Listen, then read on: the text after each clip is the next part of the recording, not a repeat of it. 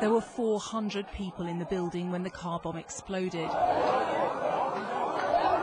According to eyewitnesses, a suicide bomber rammed the vehicle through 2 sets of gates, then ploughed into the main reception. Please, because we need to put this thing down. This was supposed to be a secure compound, but the suicide bomber managed to break through to carry out one of the most devastating attacks against the UN in the last decade. This was an assault on those who devote their lives to helping others. We condemn this terrible act utterly. We do not yet have precise casualty figures, but they are likely to be considerable. A number of people are dead, many more are wounded. The Islamist group Boko Haram are the most likely architects of all this.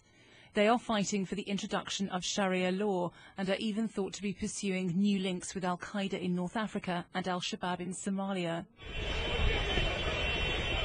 Boko Haram have been behind a wave of attacks against government institutions, including a car bombing of Nigeria's police headquarters in June, in which 2 people died.